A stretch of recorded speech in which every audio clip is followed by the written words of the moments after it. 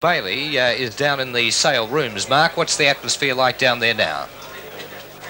Well, in the sale rooms right now, it's relatively quiet. Graham Robbins has just taken his players in behind closed doors and no doubt will be keying his players up for the big one. But as I said, rather quiet. 7 out of 7 premierships for sale to their name, and they'll be going for number 8 under the direction of Graham Robbins in his first year of coaching.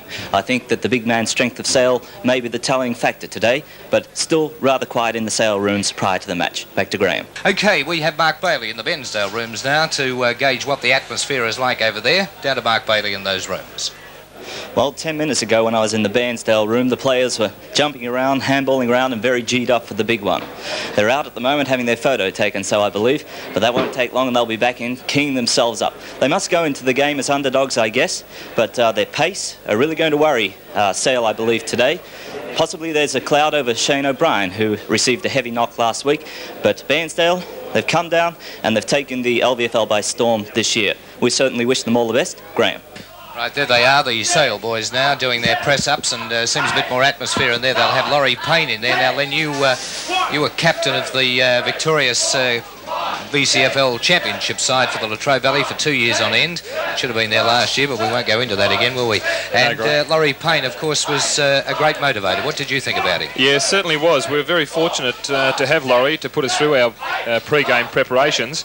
And you can see the type of exercises that the boys are doing now. They go through the entire body from feet right through to the neck, actually. And whilst he's doing these exercises, he's talking all the time. But he's a terrific little fella, Laurie Payne, and we were very lucky to have him with us on the interleague sides, and also a man that knows many terrific jokes, Graham. Does he? He certainly does. I'm glad we haven't got his sound down there. OK, Laurie Payne is geeing the Sale boys up. He is a great motivator, and he not only limbers the body up, but he gets the mind going. And I see Graham Robbins there. Pretty hard to tell them now. I see Barry Clark there, number 10 on his back. Kenny Hine, who was a great player, incidentally, tagged Peter Hall in the second semi-final. And in fact, we gave him best on the ground. He tagged Peter Hall, but his own game didn't deteriorate because of that, which it sometimes does. There's Johnny Shanahan, who's been around the club, number 4 on his back there, who in fact has been around the club for many years and was a rover, and the last couple of years has fitted in very well to the back pocket position and has done very, very nicely there in that back pocket for the Sale club. So they seem to be geeing up a bit in there now. Yeah, so the atmosphere will get through the old adrenaline will be running by now, and Sale, as I say, have had this fantastic run of grand finals, but you've got to go back to 1951 in the old Gippsland League when Bairnsdale and Sale met in the last grand final together, and Bairnsdale won. So if you're a believer in tradition, Bairnsdale have already got one up in grand finals. The Bairnsdale boys are geeing themselves up in their room there, and the atmosphere down here is very good. The ground is in perfect condition. There is a northwesterly wind blowing, which is favouring the southern end, and a bit of memorabilia or trivia, whichever way you want to call it, is that Bairnsdale today have been in the Latrobe Valley Football League 21 years today. They have played in 2 grand finals for 2 losses, 63 and 67, a loss to Traralgon in 63 and in 1967 to Moe, and Sale have been in 7 for 7 wins, so their record is pretty clean. 54, 55, 57, 59, 71, 73, 75, and of course in 1981 going for their 8th, which is to try and equal the magnificent record of the Traralgon club, which has won 8 grand finals, 8 premierships in the Latrobe Valley Football League. There appears to be no changes in either side. We've spoken to the coaches, as you would well realise by now, and Shane O'Brien, who was some doubt as to whether he would play today, probably not from Bairnsdale, but I'm a bit sceptical.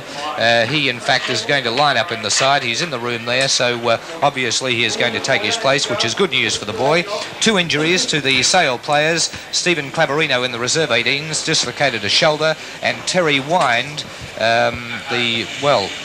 legend, I suppose, just about at Sale, has in fact done his knee again, and he has announced his retirement. On a half back flank, and I would imagine Robbins is on a half forward flank. The start of the 1981 Grand Final. Umpire Shane Carbines, and in they go. The knock by David Mason. Cowell, a hand pass. Cowell for Bairnsdale to Royal. Cut off beautifully by Frith. Ridden into the ground by Ian Kyle. And the first kick for the afternoon will go to Robbie Frith, the Sale halfback flanker. Played very well on the halfback flank 2 weeks ago, but named today on a forward line, has lined up on the back line. Up they go. Johnny Kerr in front on that occasion of Ross Simmons. Interesting, I thought that the quicker Kerr may have picked up Royal, but he's picked up Simmons. And, of course, out on the other side, King will be looking after Royal. Beautiful kick by Kerr. The big men fly. Bristow underneath it, up far too quickly. It's dropped to the ground. A hand pass comes out. A free kick this time to Bairnsdale, and will be taken by Glenn Calvert. Glenn Calvert on a halfback flank will drive it out wide. There's the kick by Calvert, looking out there for his teammate, getting underneath it, punched away on that occasion from young Michael Kane. To the ground it goes, but young Royal's in there being tampered with. In goes Emu Jones for Sale. He's grabbed. What's he going to do with it? How he got out of that, I'll never know. The kick will be into Laurie Haylock's arms. He's dropped what he should have taken. Picked up nicely by Fowles, put towards the goals. Picked up by Overy. Overy can't break away with it, but coming out nicely, we see, is Jeff Warren, I think it was. And Jeff Warren, apparently, according to umpire Carbines, has been pushed to the ground. Did you see a free there, Len Peck? Yes, he was knocked after he got rid of the ball, Graham, and I think the umpires, as with all league umpires, they'll be very technical in this first couple of minutes. Down towards the centre wing division, punched to the ground by David Mason, picked up by Ian Kyle. Where are you going, son? You dropped it pretty quickly. Picked up by Mason. Mason to Clark. Three of them on the run here with the black and white on. Bristow and Overy, two out, and it's Bristow who gets his big hands to it, but play on is the call. He's grabbed. The umpire's not having any of that. He's still grabbed with it, and the umpire will come in, and in the Sale forward pocket division will bounce the Ross Faulkner to set Sale in their forward line underway once again. There's the bounce of the ball. Big men fly. Up goes Overy. Gets it down to his teammate in Warren. Warren gets it round the boundary line looking for Redden back, but it's pushed over the line and out of bounds. Coming in there was Paul Clavarino. Couldn't possess the ball, and a throw in on Sale's half-forward flank.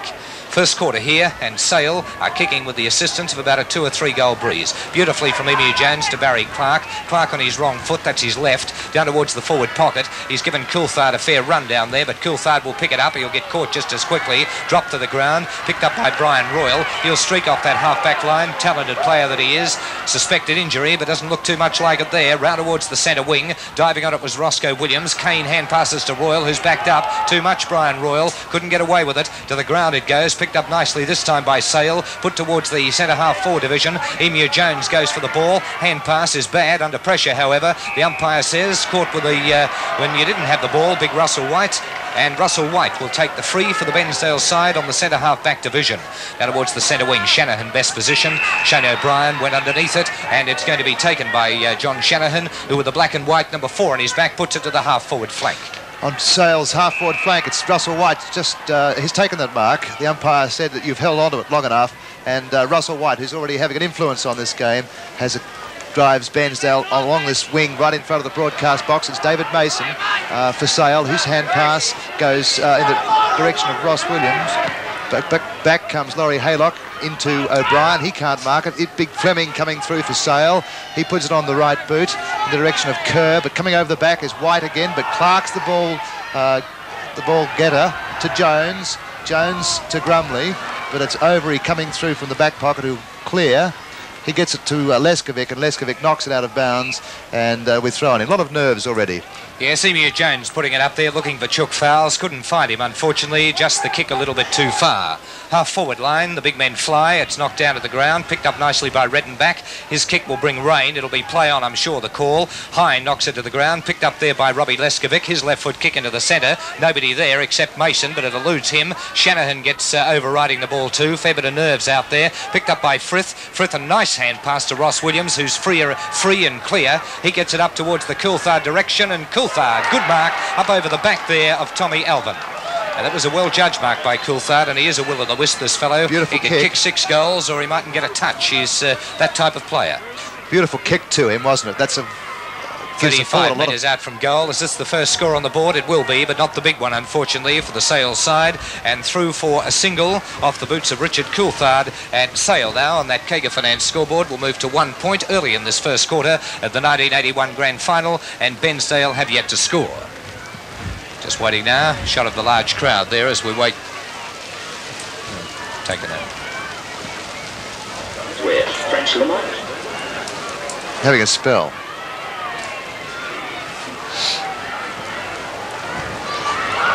Sale on top. Who was that? Ken Hine.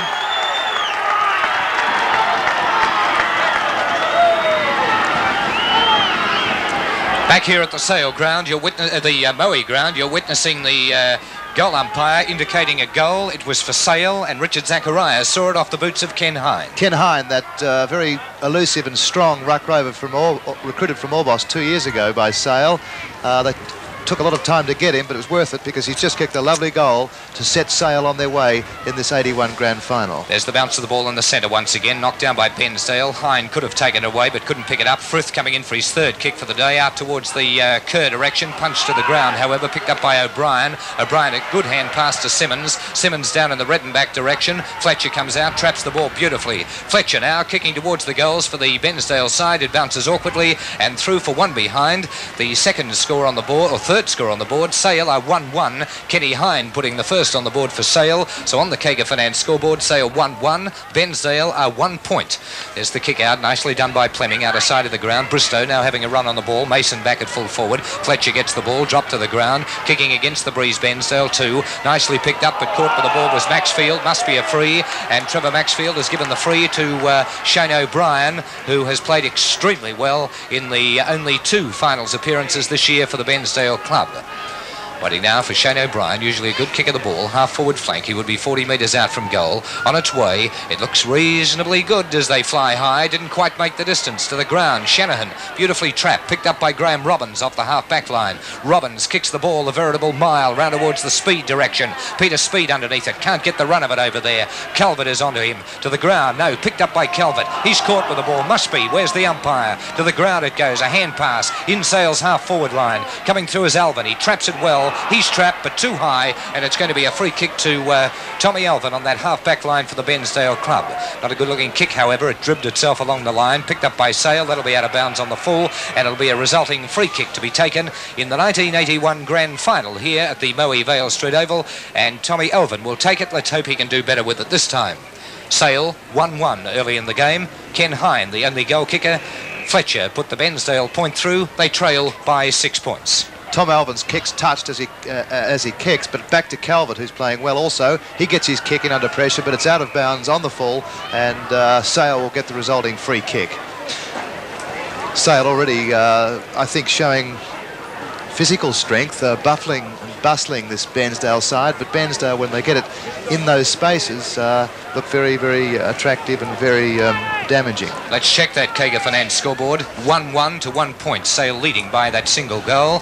The umpire has the ball on the centre wing on the outer side, and you're listening to the 1981 grand final. Sale at Bairnsdale, the Gladiators. Bristow will do battle with White. Bristow bigger than White. Nice punch by Bristow, down to Speed. He eludes Calvert, but gets caught. Pushed to the ground. Play on the call. Good tackling from the young fellow Calvert, and now we find the umpire will come in, and right on the point of the square on the Sale half-forward flank will bounce the ball.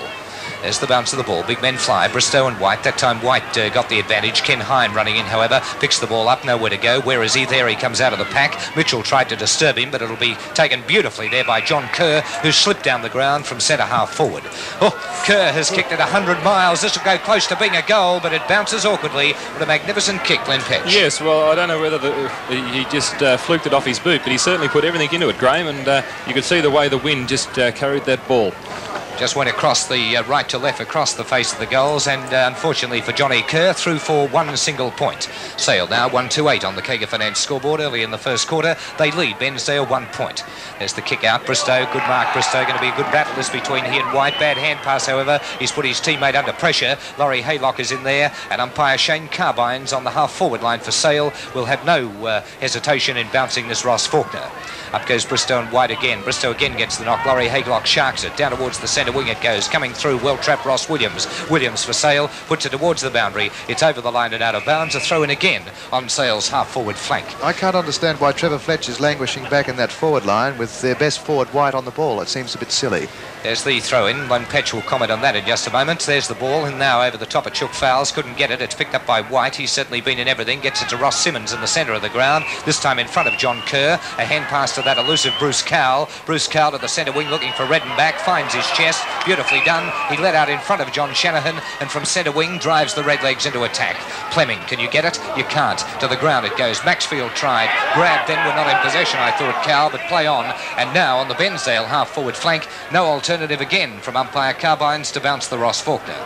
Certainly very tentative, both sides here, lining up against each other, trying each other out as Fletcher bounces the ball. The big men fly, but Kyle takes it off the pack, has a fresh air shot. It'll be a bounce again, and umpire Carbines will dispatch the ball into this Moe turf in exactly the same position as he did 15 seconds ago. 1-2 at the moment to 1 point, and Sale leading. Kyle gets it, unfortunately for him, to Shanahan. Shanahan now putting it out towards the centre wing. John Kerr, well done, son. Gets it in front of his opponent in Ross Simmons, but it goes over the line and out of bounds for a throw-in on the centre wing. Sale kicking with about a 2 or 3 goal breeze. Both sides feeling themselves out at the moment, and of course it is a grand final. Bristow and White, but it's Fowles, the smaller man, who takes it. He's caught with the ball, and Russell White, who's coming in for a very influential 4th or 5th kick, Len Patch. Yes, he is.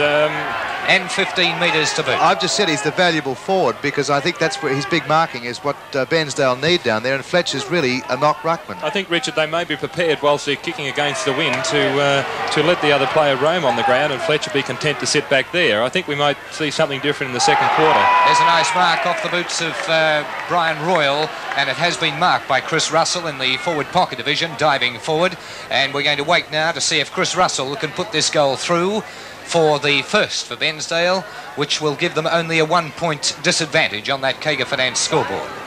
Back he goes, on its way, looks pretty good from here, but 1 point, says the umpire, and put off the boots there of Chris Russell, the full forward for the Bairnsdale side. Just a comment, Len, on Russell White. Yeah, so I was not only with White but also with Bristow. I was more concerned in seeing him lining up at full forward at the first bounce, because I think it's important. You must have your best ruckman take that first knock in any game, but more so in a grand final. I'll explain that. I was talking to Neil Bristow before the game, and he said Mason, because of his confidence, needs to be on the ball immediately the game starts. Otherwise, he needs to touch it early, in other words. So Bristow's prepared to sacrifice himself. Well, it hasn't worked, Richard. Right. Not as yet. The ball, centre of the ground at the moment, over the top of the pack it goes. White, not this time, but Leskovic gets it down towards Cowell, right on the point of the square, and Cowell, although kicking against the breeze, will drive this ball well forward. Now he goes for a wobbly short pass, but Simmons again in front of Kerr, and he'll have to watch this Johnny Kerr. He was an elusive player a fortnight ago against Terralkin, but Simmons getting away from him. Not a good kick. It's allowed the backman to come in here. Getting underneath it there was Hughes, I think it was. This is the bloke they've got to watch. Yes, Brian Royal trying to go in there. Nicely trapped by Robbins. Robbins playing all over the ground, obviously. Taken, whoops, Fowles gets his head taken off, and it's going to be a free. There's a hand pass. Nicely done too. Whoops, he's grabbed Ron Hughes, but he gets away with it. Gets a left foot kick towards the centre. Fletcher now on the ball. Trapping this ball well today, Trevor Fletcher. His hand pass is, however, not quite as effective as it drops to the ground. Half forward flank for the Bairnsdale side. Caught with the ball. Umpire, you're going to bounce it? No, you're going to play on. And now it's picked up by Plemming, having a lot of fresh air shots out there. Yeah, they certainly are. Both sides are going in with plenty of vigour, Graham, but I think that Sale are possibly